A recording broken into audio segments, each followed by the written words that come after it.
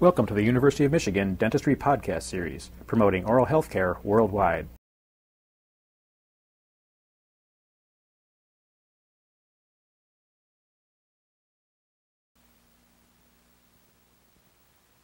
I would like to demonstrate the grinding and polishing of a long pin facing.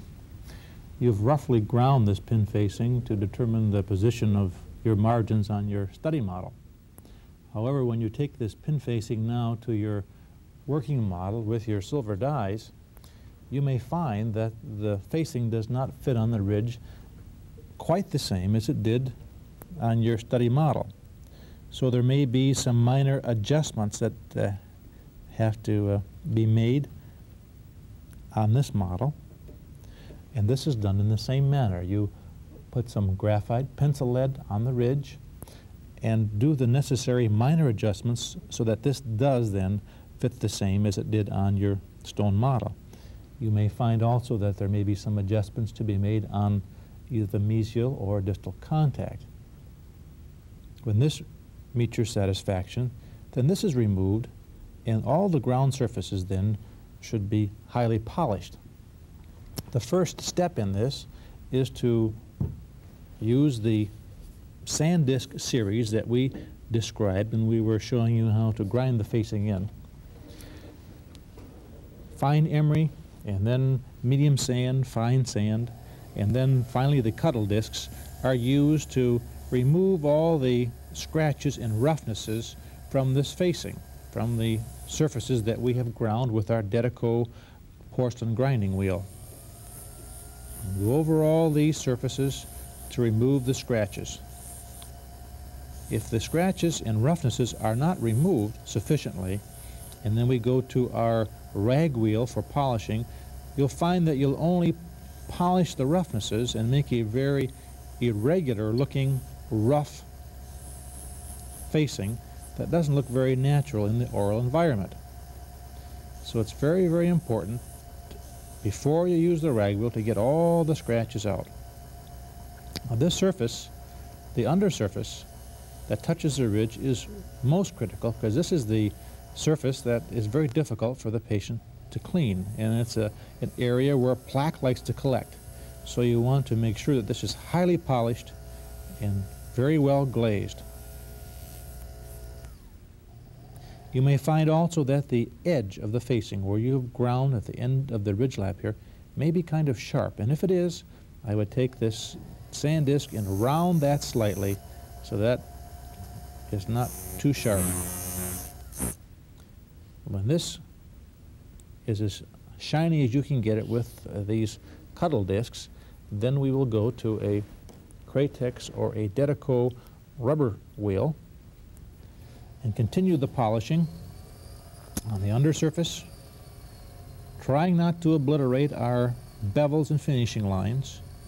If you do over polish these areas, you can, before you wax, you can redefine them because they will be under the gold, and you go over the same surfaces again with this rubber wheel, making sure that there are no rough, irregular areas left. Now it is possible to characterize this surface a bit, and you can make horizontal or vertical lines in the surface of the facing by using a diamond and then polishing them so that there is a subtle memory of these particular lines, either horizontal or vertical, in the facing, and then they can be polished to give you some characterization.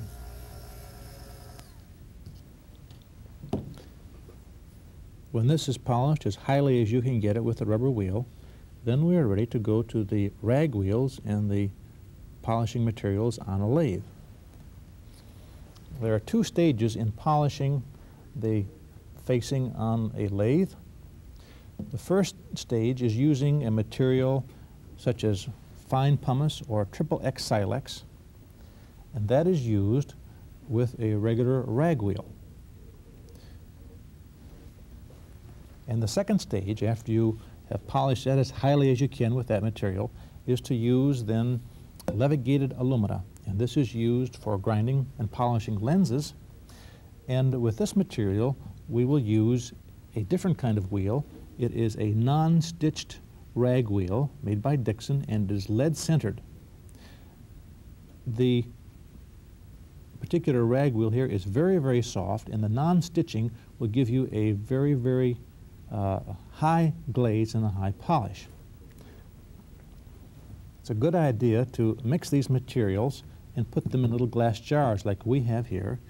You can use baby food jars, for example, and mix the material with water and leave this in your lab bench, and then you'll always have it ready for polishing when you need it.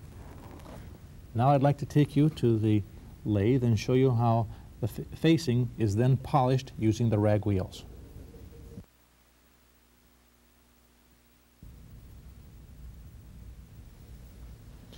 It's a good idea to line the tray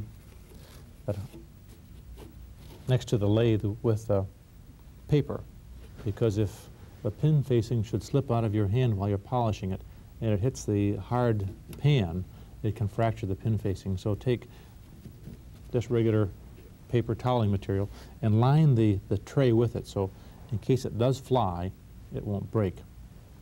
We will first polish this using XXX Silex, and we use a wet rag wheel, and after the initial water has come off of that, we place a little bit of XXX Silex on a finger, and then hold the pin facing between your thumb and your forefinger, and you polish. And as soon as that abrasive is left, then you add more. And you keep on adding fresh XXX Silex to this. I'll get this light on, you might be able to see a little better.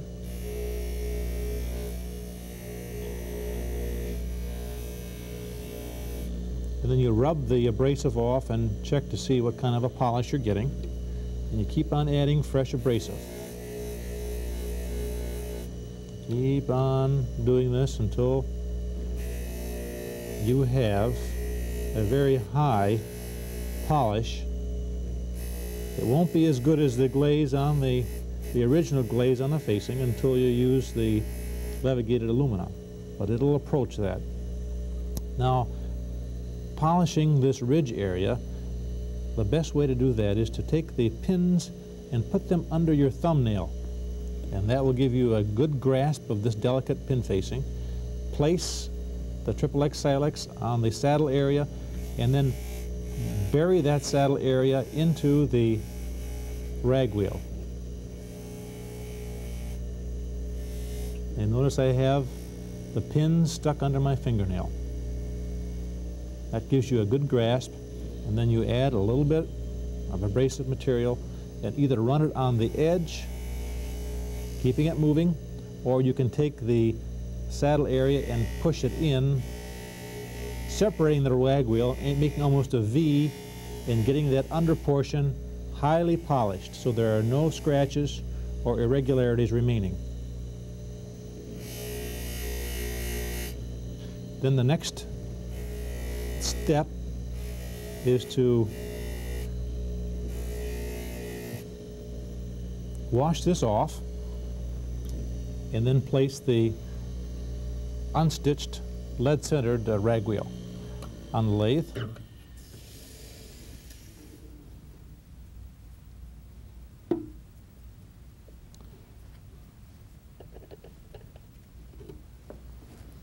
I'll wash that in a little bit of water.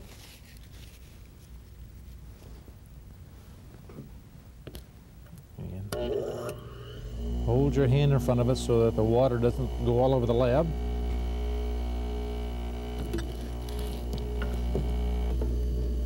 And this is handled in the same way. We add the abrasive material onto the facing, and we'll polish the labial surface first, holding it by the pins themselves.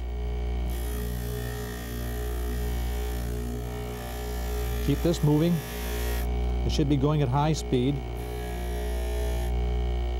And when we polish the undersurface, again, we hold the pin facing with the two pins under your thumbnail, place the levigated alumina on this and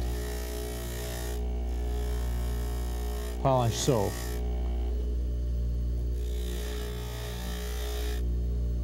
Now I'd like to wash this off and show you the type of glaze that can be obtained with this type of polishing.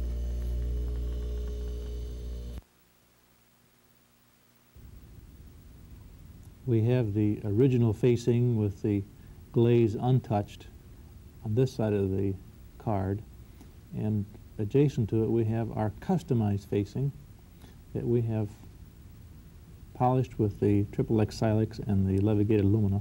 And you'll notice that we have restored the high shine and the glaze to this customized facing.